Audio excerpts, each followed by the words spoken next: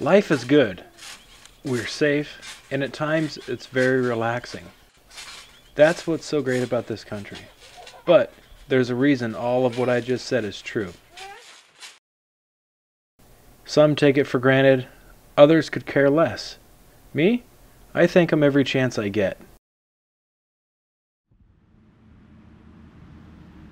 This sea of white headstones can be found in most major cities in America. I look out at a view like this and can't help but think of all those men who fought through hell.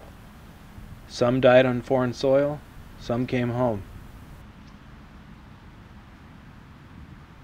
But every one of these headstones has a story to tell, with no one to tell it. All of these stories will go unheard for the rest of time. It's quiet here, but these headstones scream a million words for those who will listen.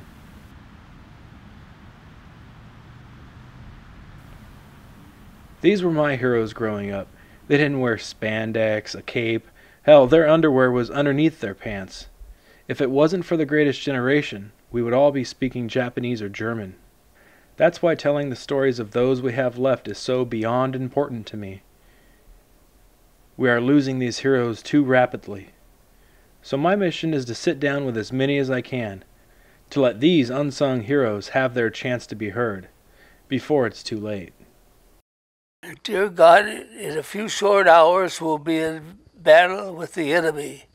We do not join battle afraid or ask for favors or indulgence.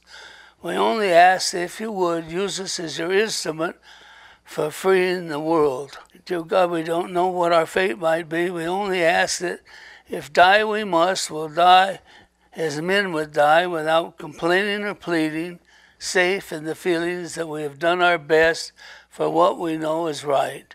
Dear God, watch over us, our families, watch over us in the fire ahead, and with us now as we pray to you. Move out.